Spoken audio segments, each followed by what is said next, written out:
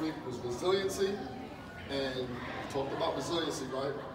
If things aren't going your way, how do you remain resilient? And that's what I was proud of you guys today. You know, missing layups, I was getting, punch drunk, they was getting a little cocky, and you guys stepped up and stayed strong. But you are amazing when y'all play defense.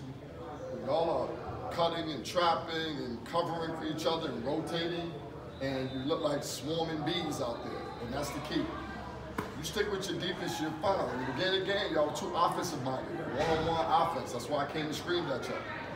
But from this point forward, focus on D. Get your D going, get your legs in, get them layups, and then it's all good. All right, good job. Bring it in.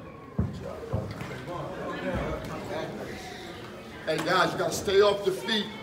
You gotta hydrate with this Gatorade stuff that we didn't grow up with. You need to calm down. You know what I'm saying? Kicked out the game. Stay off the feet.